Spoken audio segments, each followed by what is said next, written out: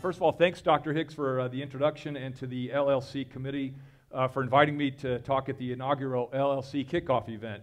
I have to say that the actual event, or the actual invitation, came a few weeks ago when my colleague Tom Colbert, who's not here right now, asked me to be part of the panel discussion.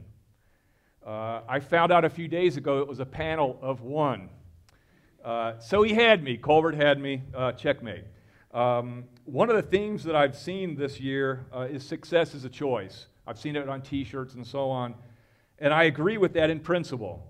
But I'd also like to say that surveys of college graduates show that something like about 75% of their college satisfaction depends on who they hang out with. It depends an awful lot on who their peers were when they were in college. So success may indeed be a choice, but it seems that when college students have a bunch of folks to live and learn with, those good choices are a lot easier to make, and of course that is exactly why we're here tonight. At this point, I'm thinking that just maybe the students in the LLC are a bit overwhelmed. You've been hit with lists of things to do, lists of things to not do. You've gotten instructions and syllabi, invitations, and I'm sure it's been a real whirlwind this week.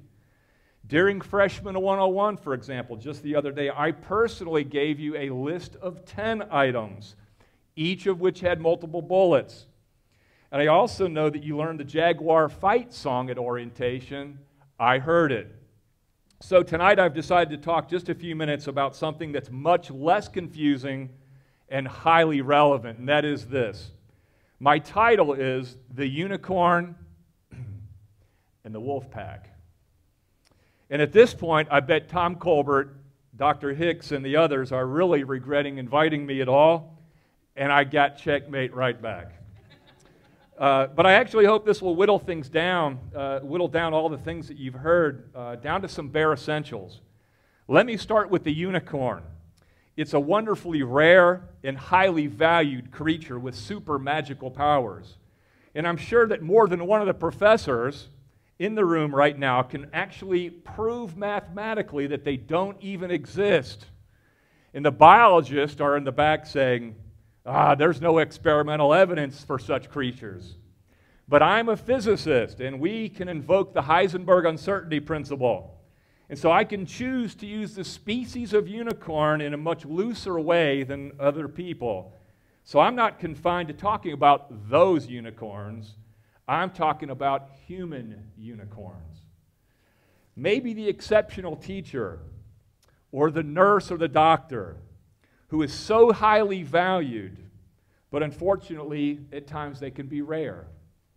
You know, the one who always goes above and beyond, the one you can really rely on. For example, as far as I'm concerned, my auto mechanic, Andy Payton, Columbia County, is a unicorn because he always gets the fix right the first time, and I trust him like a member of my own family. The list could go on, but I'm really wanting to talk here about student unicorns. They are like the magical unicorn, the mythical unicorn. They are exceptionally high, they are exceptional, they're highly valued, and they're quite rare. They are the students who have a special ability to always go the extra mile in a graceful but very intentional way. They're persistent and they are productive. And by now, with a show of hands, I would like to ask the faculty if they have ever seen such a creature.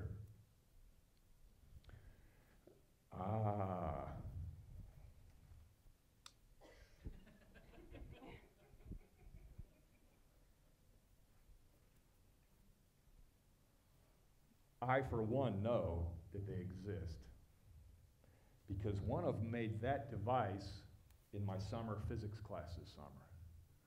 That was supposed to be a flashlight. The students that worked on that went way above and beyond. They also learned about parallel circuits and switches, but they went way above and beyond. I actually think it's kind of beautiful. That was made by a unicorn, I promise you that. I'd also like to think that, in fact, we might have recruited a few peer mentors who are unicorns this year, and maybe there are a few out in the audience right now.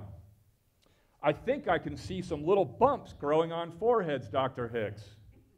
And as I've said, these unicorns are highly valued and at no extra charge, I'm going to give you the secret formula to becoming one. And you can see all the students are very interested in becoming these students because of this. And it involves, guess it, 4 easy steps. Just 4 easy steps. Here it goes. Number one, unicorns always show up 5 minutes early. That's one. They show up every time, on time. That's it. That's number one. You can do that. Number 2, when a unicorn is at work or studying, they work or study. That seems obvious, but most students and professors can't make that happen in a consistent way. That will require undistracted effort, turning off cell phones and distractions, and being ready to go at all times. It means laser-sharp focus for most of the day. It requires great discipline, but it is a necessary step to becoming a unicorn. So step number 2, you got to work while you're at work. You got to study while you're studying. Number 3, when a unicorn is at work or school, they smile. They smile. Nobody wants to be around grumpy professors, and certainly nobody wants to be around grumpy, complainy pants students. So smile and nod and enjoy the experience. That's 3. Remember, there's only 4. The 4th one is this. Unicorns stay and work or study 5 minutes longer than everybody else. Don't rush to be the first one out of lab. Don't be the one looking for shortcuts and the quick way through. Learning takes a little bit of extra time. Unicorns know this. Those are the 4 rules. 5 minutes early, when you're at work, smile when you're there, and don't be the first one out the door. And that's it. I told my son, who's now a sophomore in college, I told him this last year before he went off for his freshman year in school. He came back and he said that I was exactly right. He said he was quite surprised, as I'm sure that some of you are, but I promise you that what I just said, those 4 steps, are difficult to pull off every day. Every day. It's very hard. But you should try it anyway. Okay, so unicorn, 4 easy steps. I got it. It's simple. I love it, and it works. But what's the deal with the rest of the title, the Wolfpack? What's the deal with Wolfpack?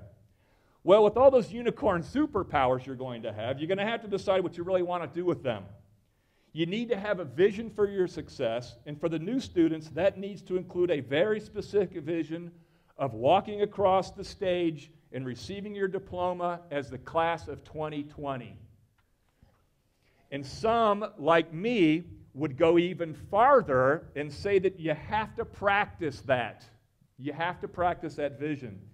And this is where the Wolfpack comes in. You see, back in 1983, the North Carolina State Wolfpack basketball team beat the mighty Houston Cougars, and who were so good. The Houston Cougars were so good. They had Olajuwon, Clyde Drexler. These are Hall of Fame players.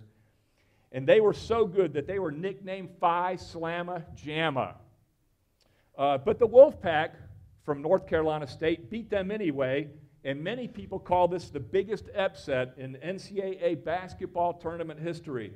And many give loads of credit to their coach, Jimmy Valvano. I don't know that much about coaching basketball, but I do know that one thing that the coach did was to dedicate 1 full practice a year to that vision, the vision of winning. He made the team do nothing but practice being victorious, that 1 practice a year. He made them cut down nets so they knew what it would be like, and so they knew how to do it right when the time came when they won the championship. Jimmy Valvano. Talk about having vision. Jimmy V just knew they would win the championship. So I'd like to show you how this goes. I'm going to go off mic. You're going to be the graduate. You're going to be the graduate. This is going to be your diploma. So what I want you to do is she's going to come across and act like she's getting her diploma when? 2020. Dr. Kaufman will probably be on the stage, if you can come up. And so Dr. Kaufman is going to hand you your diploma. We're going to practice this, and y'all let us know that she gave this right. So here's her diploma. And you're going to go, so we'll be up there, and somebody will have a post and stuff like that. Star Spangled Banner. The people up in the crowd's going, ah!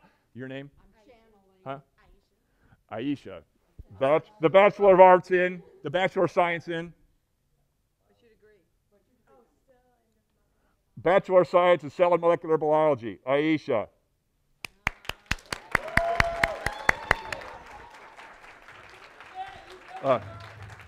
That's what I'm talking about. Thanks, Dr. Kaufman. I was going to get Colbert to put a wig on and act like Dr. Keel, but he didn't here. He wasn't here, so I'm not going to do that. Dr. Smith, we're not going to do all of them because we got to eat dinner here, okay? All right, thank you. So every once in a while, I hope you guys will practice this so that you don't forget why you're here. And why you're here is this. You're here to learn and to live and to graduate. Good luck and congratulations.